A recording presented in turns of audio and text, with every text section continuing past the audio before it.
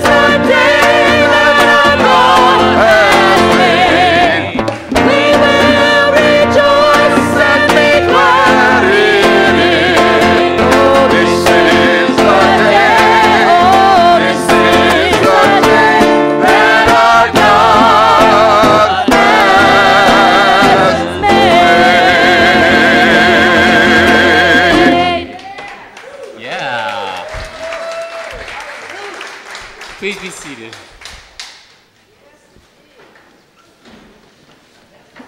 I invite you to join together in the spirit of prayer on this incredible day that our God has made. Heavenly Creator, most merciful and gracious God, we give you thanks for gathering us here into this incredible community, for inspiring us with words and song and joy and celebration.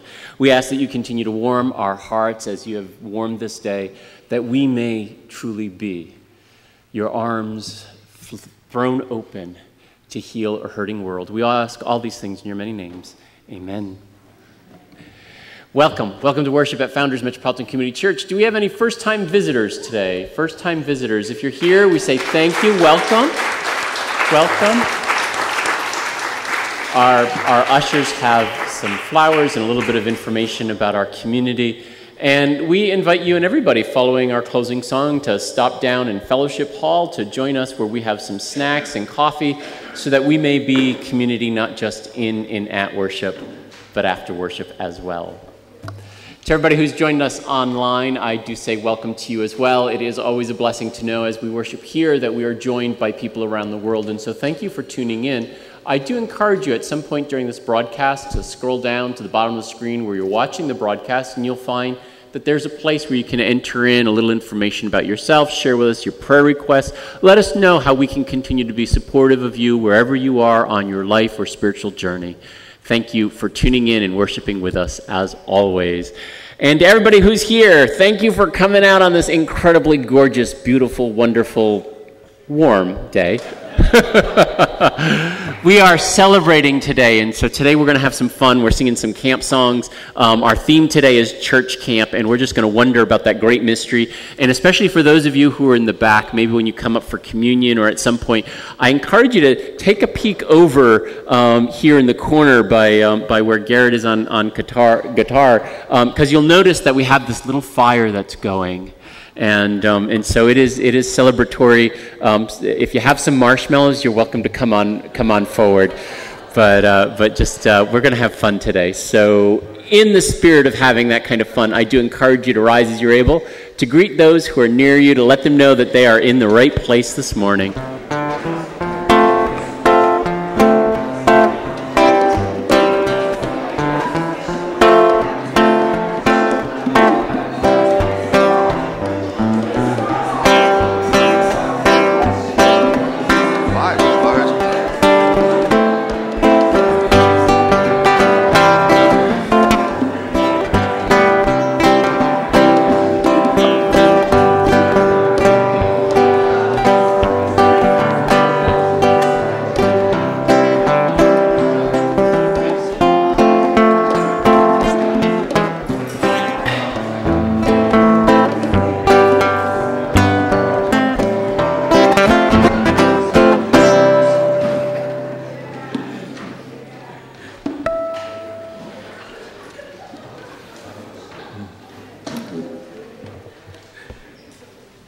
Our first reading this morning is from Exodus chapter 3, beginning in the 7th verse. Then Yahweh said, "The cry of the children of Israel has reached me, and I have watched how the Egyptians are oppressing them. Now go, I will send you to Pharaoh to bring my people, the children of Israel, out of Egypt."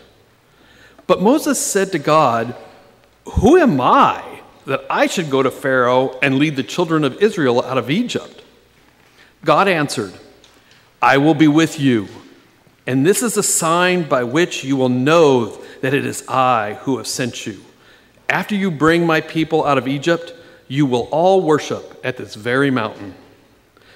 But Moses said, "When I go to the children of Israel and say to them, 'The God of your ancestors has sent me to you,' if they ask me, 'What is this God's name?' what am I to tell them?" God replied, "I am as I am. This is what you will tell the Israelites. I am has sent me to you."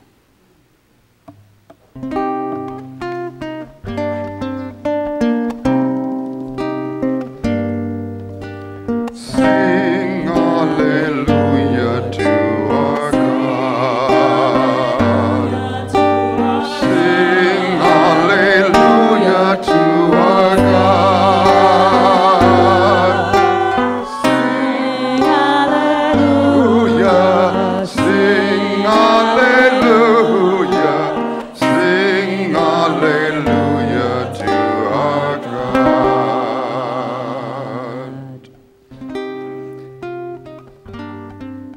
Please rise as you are able for the second reading from the Gospel of Luke, chapter 12, beginning in the 27th verse. Notice how the flowers grow. They neither labor nor weave. Yet I tell you, not even Solomon in all his splendor was robed like one of these. If that is how God clothes the grass in the field, which are here today and thrown into the fire tomorrow, how much more will God look after you? You have so little faith. As for you, don't set your hearts on what you'll eat or what you'll drink. Stop worrying.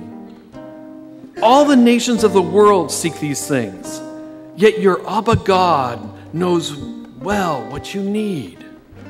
Set your sights on the kingdom of God, and all these other things will be given to you as well. Fear not, little flock, for it has pleased your Abba to give you the kingdom. Hear what the Spirit says today.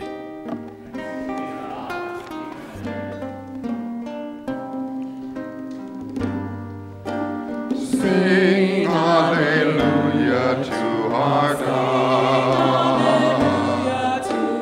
Sing hallelujah to our God.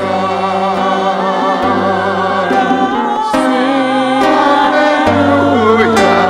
Sing hallelujah. Sing hallelujah to our God. Sing Hallelujah to our God. Sing hallelujah to our God.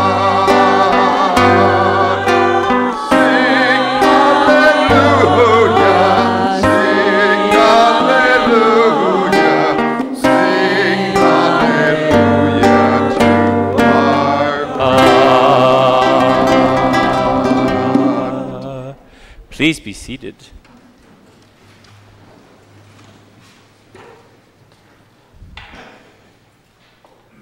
So I want you to imagine for a moment that you were meant to be here this morning.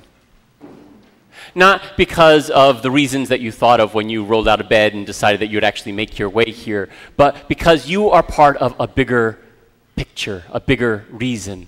There's something amazing, miraculous that is going to happen right here because you are here in this place today. Imagine for a moment that this is right where you're supposed to be, on this day, on this place, wherever you are on your journey. Imagine that here in this place, the people that we have been gathered with, that all of those challenging questions, the big questions of life, that those answers to things like, what do I believe and who am I and what am I to do, that the answers to those questions are to be found as we come together, explore them together, and face the challenges because we are together, come what may. Just imagine. Now, many of you may know that years and years and years ago, I used to volunteer a couple of weeks every year at church camp. We would gather together, and I first started off as a camp counselor, and there would be camps that would be organized by age groups. There was camps for the 4th and 5th graders, there was a camp for the 6th graders, one for the 7th and 8th graders, and another for the high schoolers. And during the same week, 5 or 6 of these camps would be running concurrently in this wonderful, beautiful 900-acre camp in the rural woods of Northwest Connecticut. Eventually, I moved from counselor to program co-leader, and we would gather for a long weekend retreat, not around some campfire, but more like around some sort of internal fireplace in the middle of a Connecticut winter in some cold, cold January weekend. We'd all be there, everybody who would lead these camps, as well as some of the church staff. And we'd do our detailed planning, we'd try to coordinate when were we going to go and do arts and crafts and take the kids down for a dip in the lake, and work through the different components of our programming.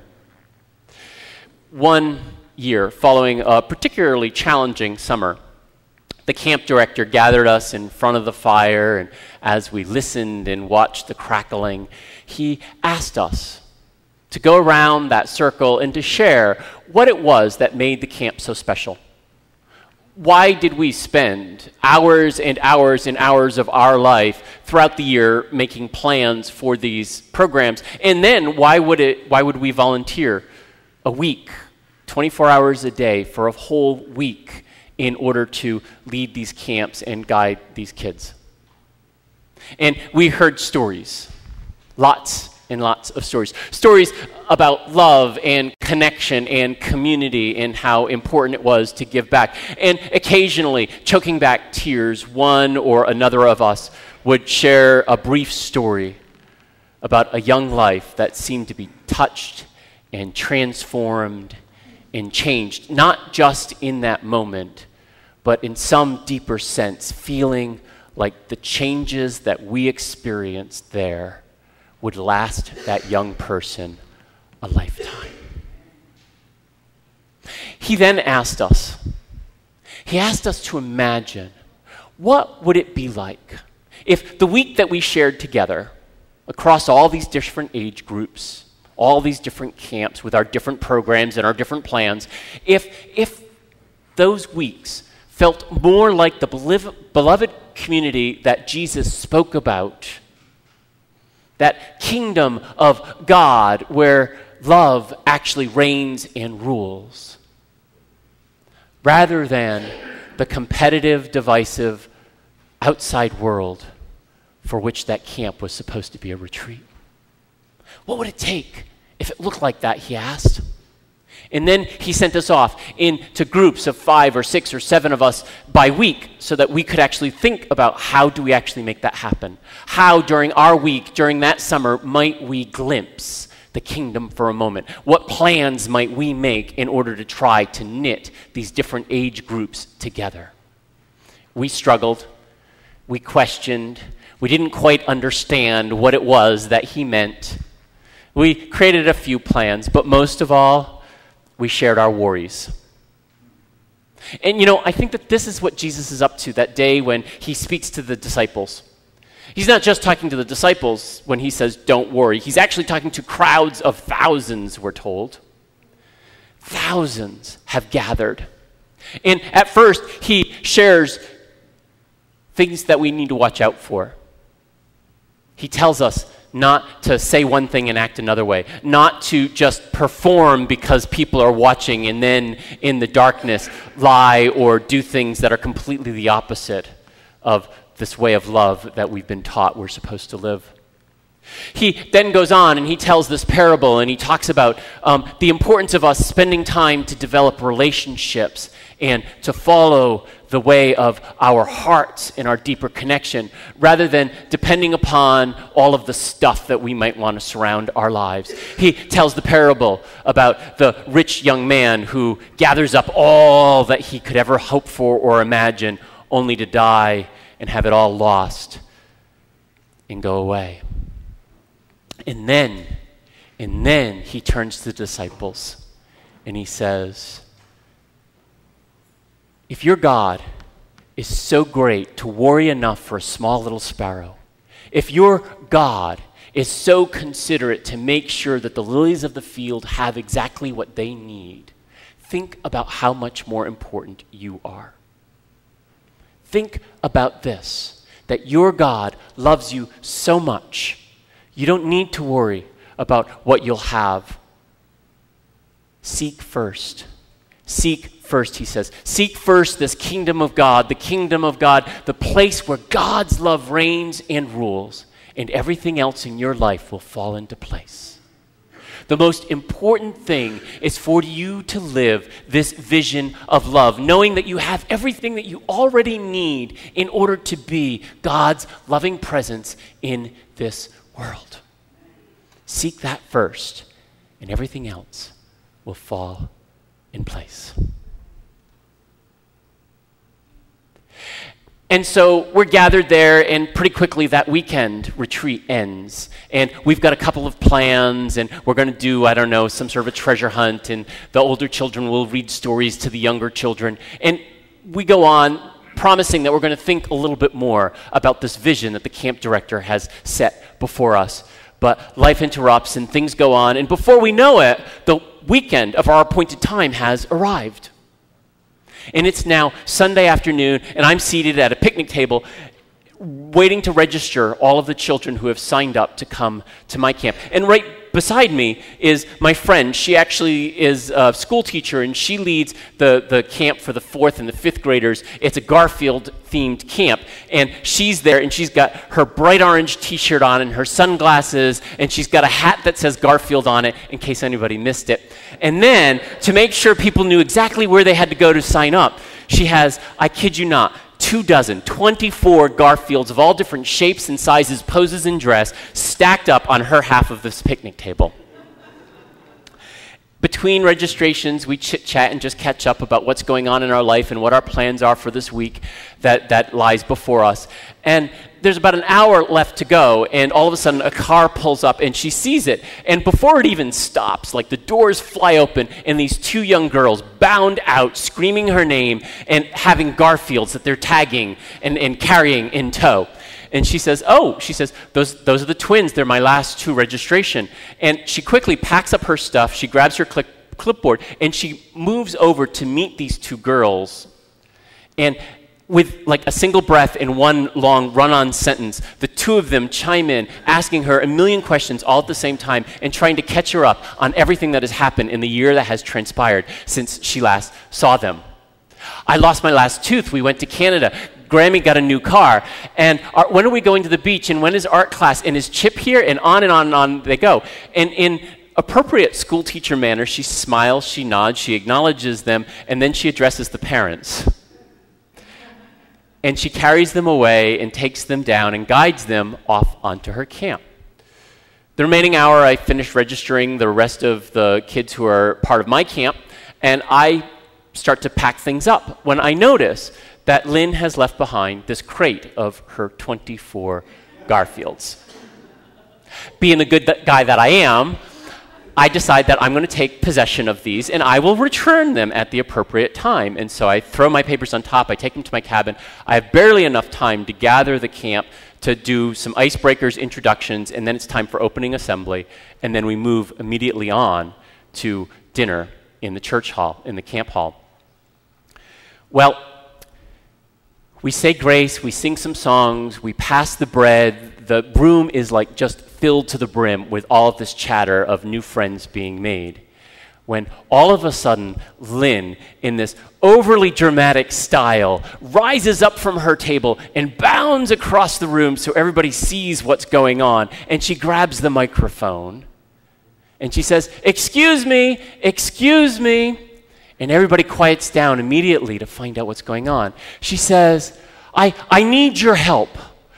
I just found out that late this afternoon, a whole group of Garfields, 24 Garfields, have gone missing. This dramatic hush moves through the whole dining hall. And the kids at the Garfield tables, like their eyes open big and wide. Like, how could this happen and how could this be? And Lynn, she starts moving around in this great improvisation, like just going with the moment. She goes to the table where the 7th graders are sitting, and she's like, can you help me? Have you seen them? And then she moves on to the 8th grade table. Will you join? Will you help us find the Garfields? And this poor young lady in 7th or 8th grade is staring up at the school teacher, not quite sure like how to respond. Like, who am I? I just arrived at this camp, and what am I supposed to do, and how can I help you? Who am I? She wonders. I have to imagine that that's what Moses must have felt like on that day. There's this burning bush, and God somehow arrives and tells him this amazing vision. Like, you dude, you're the one. You're going to go and you're going to help to set my people free. I've heard their cries. I've listened to the children, and you're the one. And Moses is like me? Like, who am I? Who am I? At that moment, I have to imagine that what is going through Moses' head is that he's probably counting off and listing on his hand all of the reasons why he probably shouldn't be in that place or at that time. And if God really knew who he was, God probably wouldn't be knocking on his door. Moses is a fugitive. He's running away because he broke the law. Not only did he break the law, he took somebody's life. He's hiding out. He doesn't speak very well. He's not that articulate. He's a poor little old shepherd.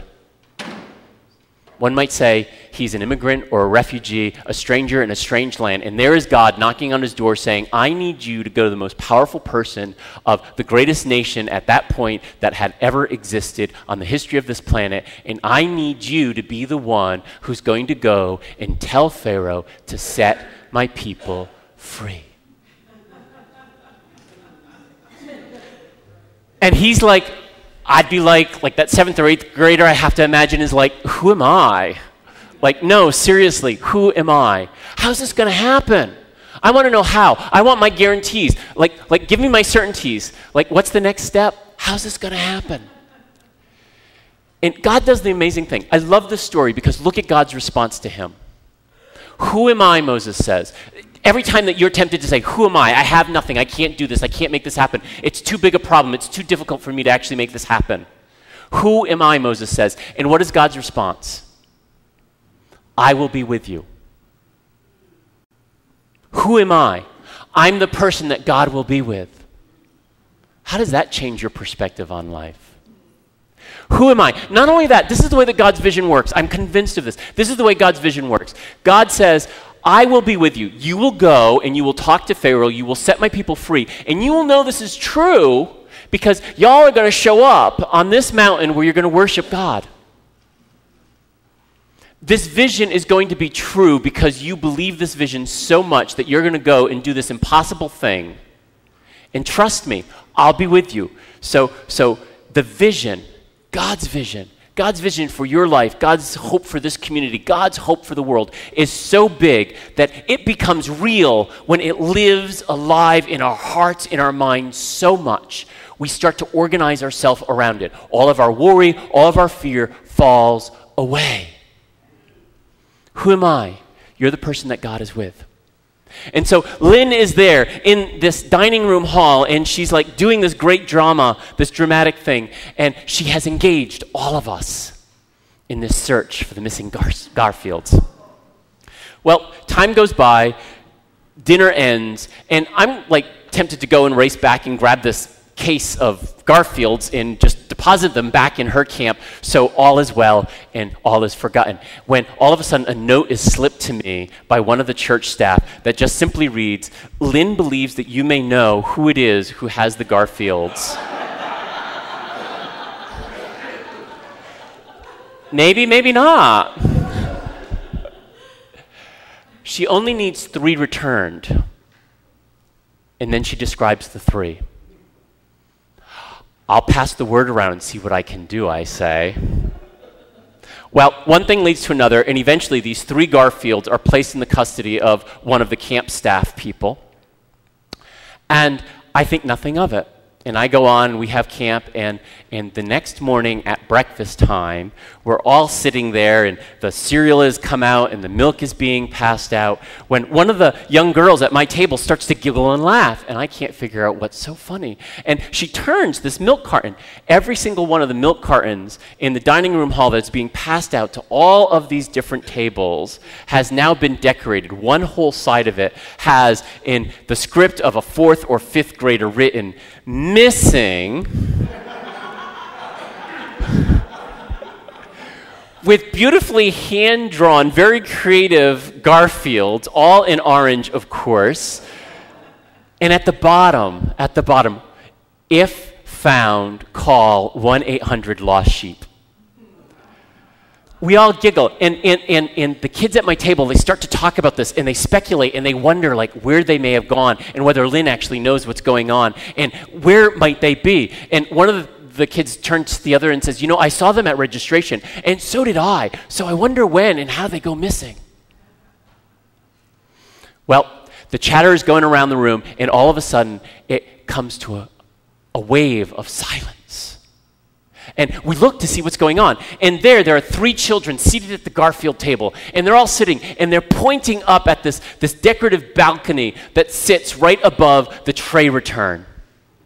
And we all start to look and follow their gaze. And what we all see, to our amazement, is that those 3 little Garfields have found their way back. And they're sitting there, and there's this cereal bowl with a spoon in front of one, and another is holding the milk carton, and they have been posed just so. And one of the church camp staff, he goes and he grabs a ladder, which conveniently just happens to be nearby, and he climbs up and he rescues these 3, and he brings them down, and he sets them on the table ever so gently in front of the Garfield camp. And this young little lady, 4th or 5th grade, she rises up and she gives him like this big bear hug, and she screams out, "My hero!"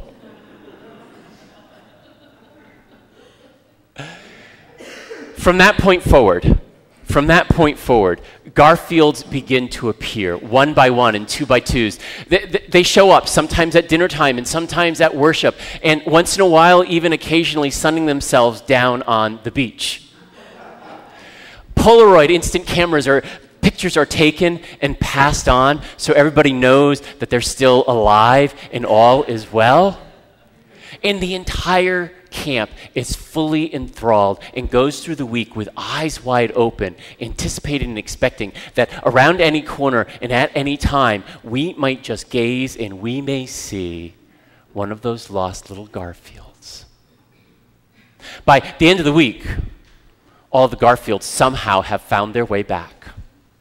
And as we sit and we reflect upon the week, the church camp director, he says to all of us, the program leaders, he says, Well, I don't know, but this is more than I had ever imagined. Like, I don't know what it took to plan this kind of a week, but in 30 years of doing this week after week over the summer, there has never been this kind of an experience or a week at this camp. It was like we were that one community, the beloved community, all together trying to serve this one purpose. It was the vision that I put before you, but I didn't understand how it would come to be. And Lynn looks at him and says, well, don't look at me. She says, when I arrived, I was actually really, really tired.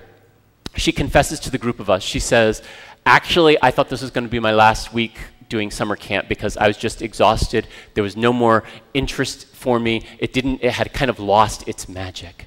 She said, not anymore. Something happened during this week. Well, eventually she turned to me and I just simply said, I don't know. I just think that it may have been the result of the playful spirit. This is how God's vision works. It is so big, it can't be contained. It is so awesome and audacious, we couldn't even begin to imagine it. It lies somewhere over the horizon, and it exists and it lives because it lives within our hearts and within our minds and within our imaginations. And it comes alive when we share it, and together we decide that we're going to go see what lies over that hill. It's the way that this community is meant to be. It is what the vision that God has for each of us is supposed to be. Because together, when we share that vision, when we commit to follow and seek and try to actually be this beloved community, it becomes more than all of our worries. It becomes more than all of our fears. We don't need to worry about what's the steps in order to get there. We only need to worry about whether or not, in this moment, we are continuing to seek and open to, listen to, the Spirit that lives in us and through us. I believe that that's the hope for the community. I believe that that's why we've been gathered here today, and I believe that this is the vision that we continue to seek. May God bless us on this journey.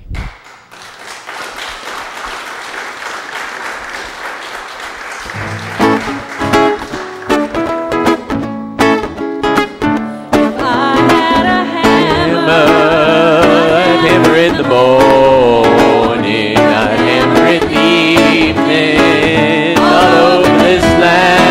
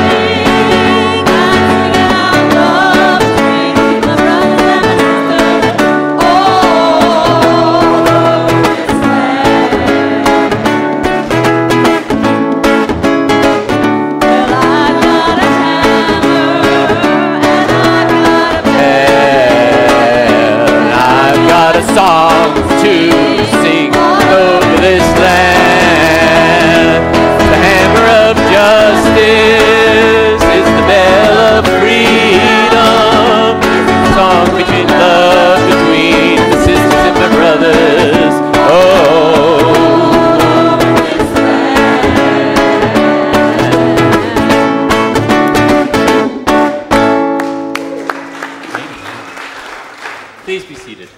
Please be seated. To those of us who are joining us online, again, welcome, and it is always a joy to know that you're with us when we worship. In a few minutes, we're going to be celebrating communion, and communion at the Metropolitan Community Church, here as everywhere, is an open communion, which means you don't need to belong to this church or any church. You just need to desire a closer relationship with your Creator. And so we encourage you at this moment to go and gather up the wine, the juice, the crackers, the bread, whatever it is that you have that is available that you would like to use to celebrate this feast, so that when we celebrate it, we can all join together in this one meal. For all of you who are here, I do encourage you to take your newsletter.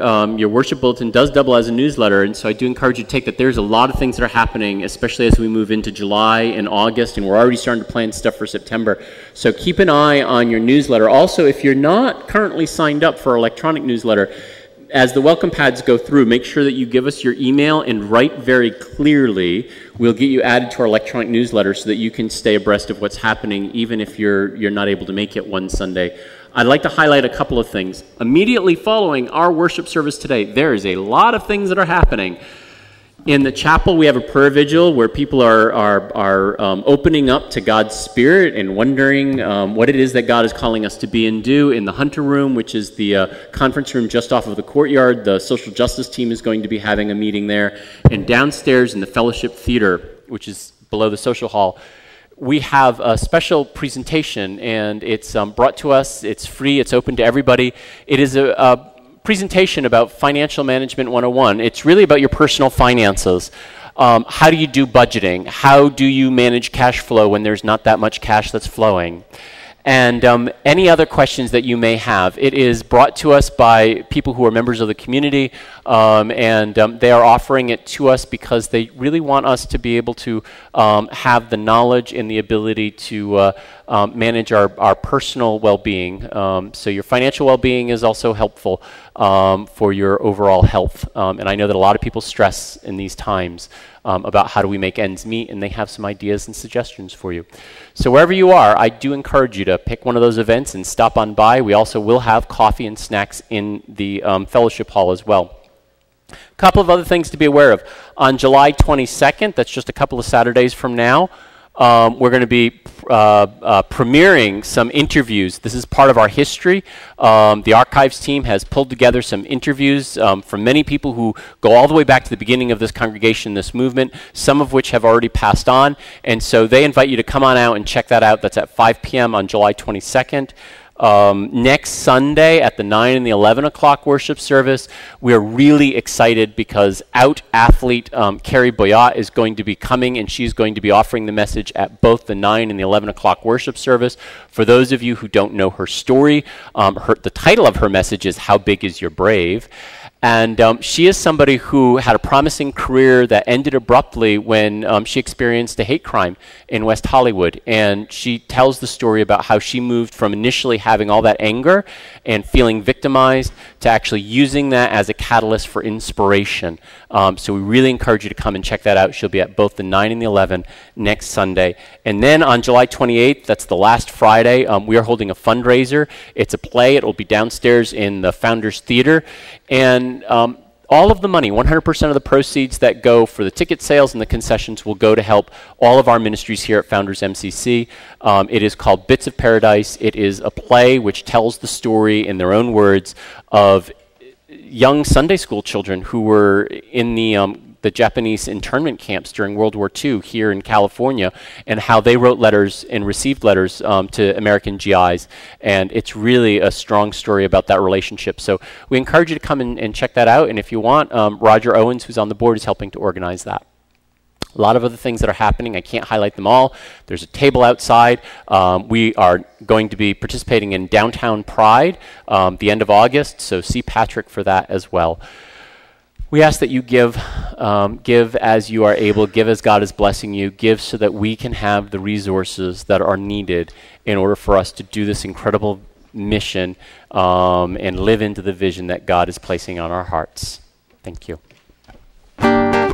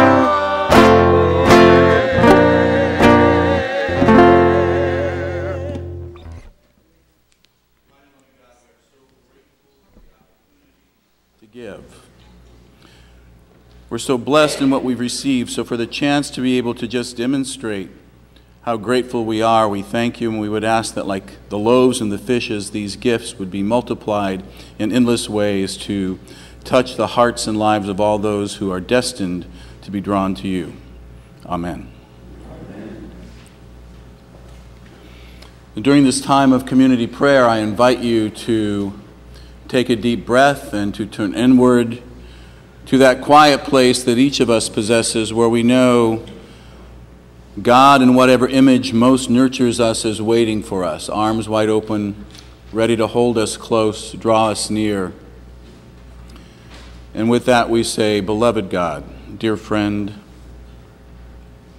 we're so blessed and grateful to be able to gather here this morning as a church, as your church, your special, unique facet of what it means to be a child and children of God. And so first we just want you to hear that gratitude in our voice, feel the energy of thankfulness that emanates from us to you. And God, we would pray that we would always feel so grateful, that we would always be able to recognize and see all of the ways that you continue to make sure we're fed and clothed, all the ways that you continue to bless us and nurture us as your people. And yet, God, at the same time, we have to just recognize and acknowledge not everybody sees things the way that we do, and there's a lot of sorrow and heartache in this world, a lot of brokenness and woundedness, a lot of divisiveness and war, a lot of threat and fear and worry. And truthfully, God, even though we know that with you all things are possible, sometimes we just feel hopeless and helpless, and we just don't know what to do about any of that. So we're going to turn that over to you, God. We'll continue to do our part, as small and insignificant as it sometimes feels. And we're just going to trust that that's enough, and sort of, again, like the loaves and fishes, you'll take our small and meager efforts and somehow miraculously transform them into something that at the end of the day is much more significant. And God, if we bring that in even closer, we have to look at our own country and how maybe for the first time or for the second time in the history of this short country, we're on the brink of a civil war of sorts. Different ideologies that just can't seem to find common ground, and it seems to be getting worse every day. And if we're really honest, God, even though we know that you see each of us and all of us the same way, that sometimes we just feel we're superior, or that we've got the right answer, and sometimes we're as guilty as the next of refusing to listen to those who we disagree with and who disagree with us. So help us in that way, God. Help us to see particularly those who challenge us, those who we perceive to be the enemy. Help us to see them like you do. And in that sight, help us to be able to listen to them without judgment, even if we strongly disagree. And maybe, just maybe, in our willingness to just take them as they are, a little bit of healing can start. And lastly, God, each of us has our own personal needs, some more compelling than others. And so in the quiet of our hearts, God, right now, we just offer those up to you. Some of us are scared, some of us are lonely, some of us have big financial difficulties, some of us have health concerns, some of us may even be facing that brink of death. So God, we would ask for your help with all of these things, and to strengthen our faith that you are there for us even during our darkest hours, during those times where we feel like there's nobody we can turn to. But we're going to bring this prayer once again, God, back to thanks, and just thank you for all the ways that you've looked after us, for all the ways we know you're going to continue to look after us. And we offer it to you with great love and celebration. In the name of our friend and teacher, Jesus, amen. I don't know about you, but the Jesus of my youth I wanted nothing to do with. He was taught to me to be this perfect human being. I was taught that he was both human and not human, but as a human being, he was perfect. And that just made me feel so imperfect. And so every time I heard another Jesus story, it made me feel worse and worse and worse about myself. And so it was like, this was not a guy I wanted to hang out with. Certainly didn't want to be his friend. As I got older and really started to look at the life of this man, I started to see his humanness. And now I never feel closer to Jesus than when I read those stories and experience those times when he is really fully in his humanness. You know, when he's so frustrated with the people that are following him, he finally gets so pissed off, he gets in a rowboat and rows out to the middle of the lake just to get away from them, only to have them scramble around to the other side, and he's just really exasperated. Or when, you know, this one young woman has to take him to task for ignoring her and tells him, look, you even look after the dogs better than you're looking after me right now. And he has to acknowledge she's right. That doesn't sound too perfect to me. But I really like Jesus in the context of the story, of the communion story, the Last Supper story, because I work with grieving people all the time. I'm a grief counselor. And one of the things I've learned is that when we know our time is coming near, we're desperate to leave something behind for those we care about. And at the same time, we're so afraid we're going to be forgotten. This is why we erect big monuments. This is why people donate their vast estates to have buildings named in their honor. I hate to tell you, maybe it's a little bit about the building and what good is going to come out of it, but it's because they want to make sure they're remembered years from now. That's the truth. What I like about this story is Jesus did both in one fell swoop. He knew that once he left, there would be heartache and sorrow and people might feel abandoned, so he created a beautiful, beautiful ritual that he knew at minimum once a year, if not more often, this was going to come to pass because he did it during a Passover Seder. And it was pretty much a given that you were going to go to Seder. If you did nothing else, you went to Seder, so you went to church at least once a year. So he left them this beautiful ritual to help them feel connected to him once again. But then what did he say? He said, when you do this, remember me. And I'd like to think that in his humanness, for a split second, Jesus was afraid that despite everything he did, and everything he believed, and everything he taught them, he was afraid it wasn't enough. And that when he was gone, people would forget about him. And so as the story goes, he took the bread, and he blessed it, gave thanks and broke it. And he said to them something quite mysterious. He said, this is my body which has been broken for you. Take this and eat, and as often as you do it, remember, he was hoping he knew that they'd be able to do this again. As often as you do this, remember me. And then he did what I think is the most astonishing thing of the whole meal. He took this cup. Most scholars believe it was the cup of Elijah that nobody was supposed to touch during the Seder. It was set there sort of ritualistically with the belief that, the prophet would return one day and you would know the prophet had come back because the wine would have been consumed at least a bit. But he picked it right up. And then he blessed it and he gave thanks. And then he offered it to his followers and said, this is my blood, which will be shed for you and for many. And as often as you drink this, remember me. And what's so astonishing about this to me is he didn't drink it, he gave it to them to drink. And to me, that's the clearest message, that he was letting them know, you're the prophet. It's up to you. And he's saying that to us today, it's up to us. Beloved God, we would ask that in the moment of this ritual, this sacred ritual you gave us just to draw us closer to our teacher, that you would allow these elements, these simple elements, to be transformed into whatever each of us needs to be, so that we feel both close to Jesus and we're able to remember him in ways that just inspire us to further his work and his ministry in the world. Amen.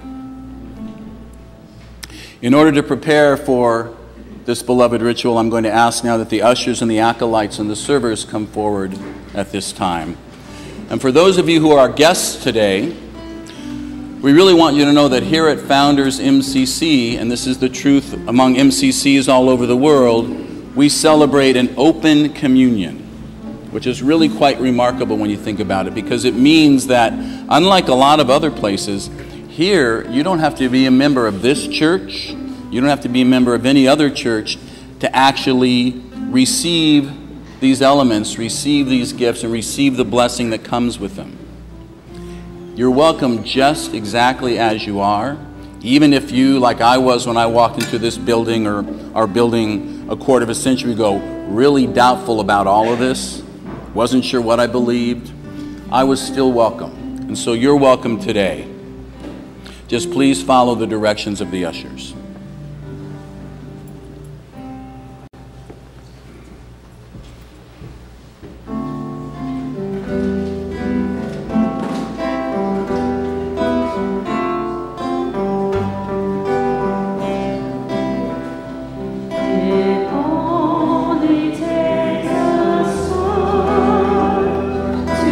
Together, fire, glory, and soon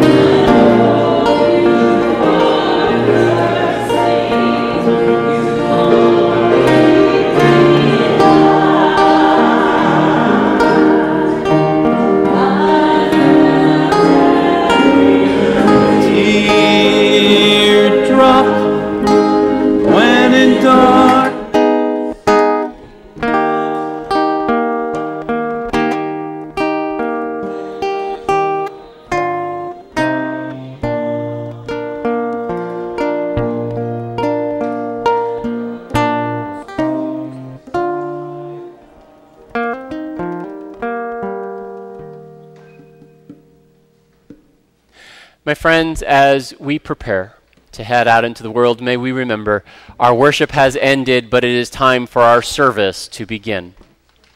We have everything we need in order to be God's loving presence in our community, our city, and our world. And so as you head out into the world, may you go out with eyes wide open, expecting the unexpected, that Spirit may lead you and guide you, and we find ourselves swept up in the mystery of God's love.